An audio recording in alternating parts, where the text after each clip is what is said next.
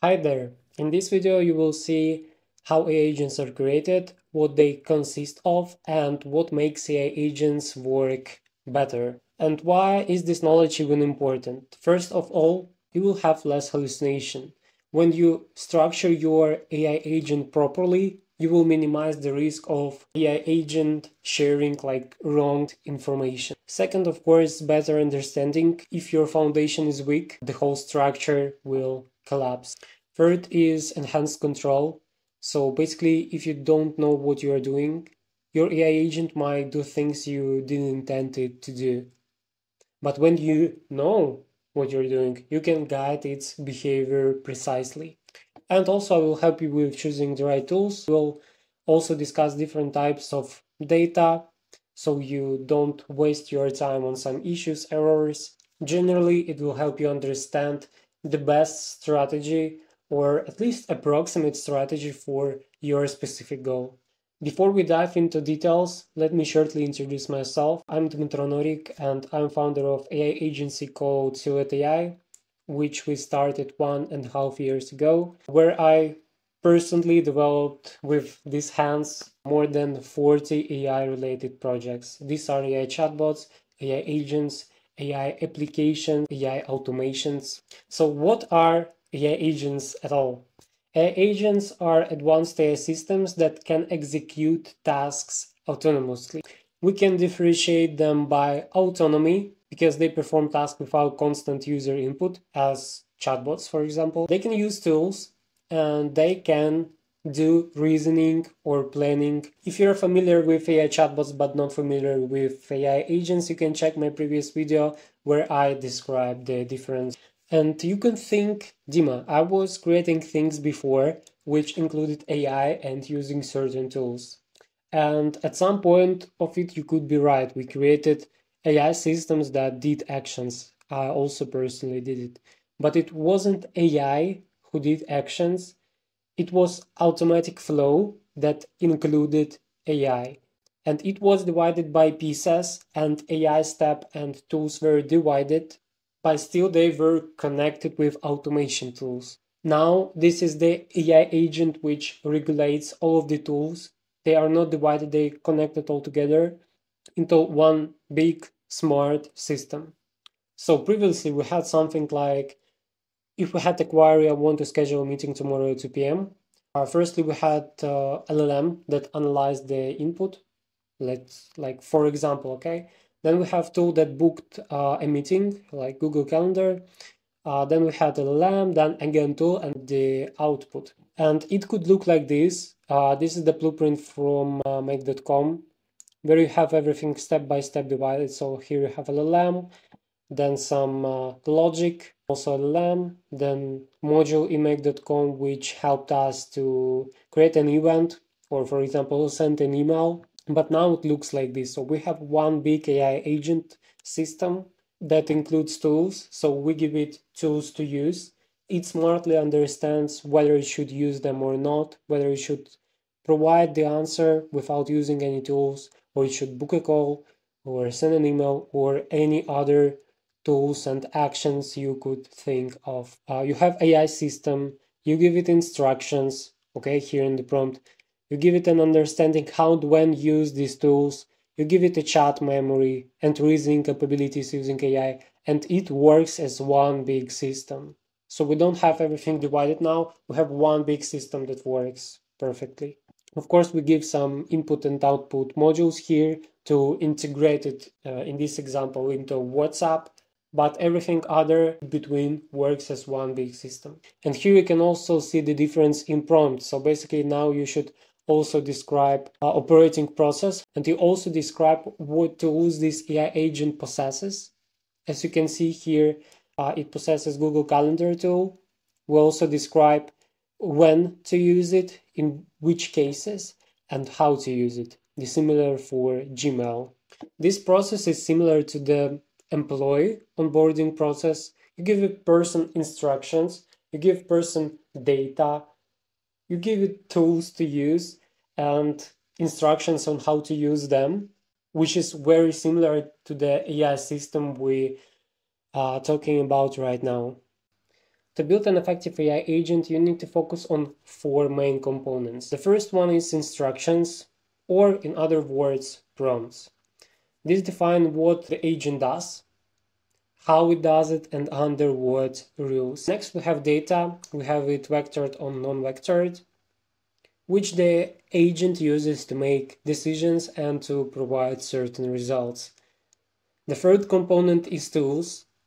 These include APIs, maybe even whole automations or sub-agents, something that AI agent uses to take certain action, to complete the task. And the last one, I put it here because I think it's important, which is workflow integration.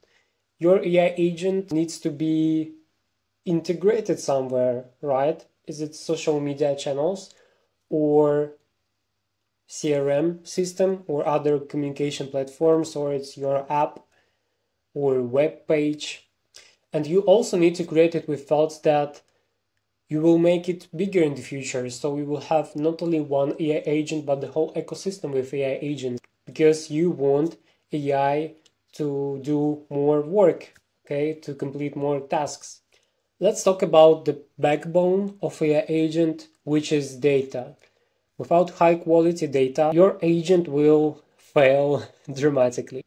And this would also be main reason why it hallucinates. For practical use, remember that not all of the data are created and managed equally, because you have two types. The first one is vectored, and we have non-vector data. When data is vectored, it means that it is represented by numbers. So you have text, but it's represented by numbers. It makes AI faster and better understand the meaning behind your words, behind your text. Vector data relies on the meaning. For example, if you ask AI how to reduce stress, it will not just take your words and search for any data that includes word reduce, includes word stress, includes words how to. Okay, it will understand the meaning of it. And numerical representation of your text input helps it to achieve this. But what if you don't need like AI to understand the meaning behind your words? If you want exact specific data, for example, based on account ID, you want to retrieve specific data from the database, then you go with non-vector data. So if you search for how to reduce stress, you will get the exact information on how to reduce stress if it exists in your database. The real trick here is to know when to use each. For example, in coaching, you could use semantic data, vector data to understand client sentiment, while non-semantic queries using non-vector data is great for pulling specific client records or progress reports. You can use either both of them for your AI agent or only one of them. And we also understand that if we have AI system, we need to prompt it, we need to give it instructions. And for AI agent, we actually need to describe more things, more instructions, because it has more work to do. If just for chatbot, you need to describe role, objective, context, rules, examples, and notes. For AI agent, you need to describe the process step by step and tools, whether these are sub-agents or API tools or different automations. And to make AI understand what tool to use and what tools it possesses and what certain tool does, you include tools description. When you use specific tool for building AI agent, it also has functionality for including tools description. For example, for Gmail tool, you can create the next description. Use this tool to send follow-up emails, reminders, or updates to clients, and instructions how to use it. And similar for calendar tool. Use it to schedule, reschedule, or cancel appointments with clients. And here you have some additional instructions. You can give your AI agent like almost everything you want. APIs to allow your agent to interact with external systems. This can be sub-agents that would perform one specific task. You can also have automated workflows. AI agent can use your automation created in Zapier or Make.com or N8N or even other LLMs. So in certain cases, if you need to use Grok or Anthropic models, you can just add this functionality to your AI agents and it will do it in specific cases as prompted. And if you create your AI agent, probably you understand what you are creating it for and where it will be placed, because your AI agent should be placed somewhere. It can be placed locally on your computer and would perform some tasks like locally on your computer, or these can be social media chats. Like imagine having your AI agent integrated directly in WhatsApp, Messenger, Instagram, which would handle customer queries, providing product recommendations or upselling. It can also be company software and AI agent can become part of it. You would just insert code there.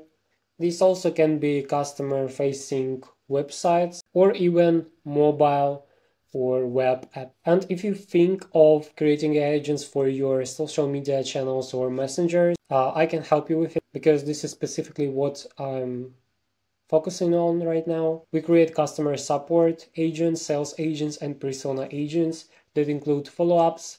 Multi-messaging, it's where your user writes to you like 4 different messages at the time and you don't want your AI to answer every message, even if it's just an emoji. You answer all of them at once. Chatting style, which is very close to yours. Custom tools, custom types of data will help you with everything. Just contact me on Instagram, LinkedIn, or book a call and we can do it together. And what can be the tech stack for beginners? For example, you want to build it by yourself, at least try building it, and you need a tech stack. I would recommend starting with N8N because you can create AI agents there and simultaneously you can create tools that AI agent will use. N8N itself is automation platform, but it also has abilities of creating AI agents and it will be really convenient for you to use and to start with. For data storage tools, I would recommend Supabase and Pinecone. Supabase can store vectored and non-vectored, aka structured data. Pinecone is only for vector data, but it's really good for vector search. You can also explore Flowise, which is a user-friendly AI agent builder.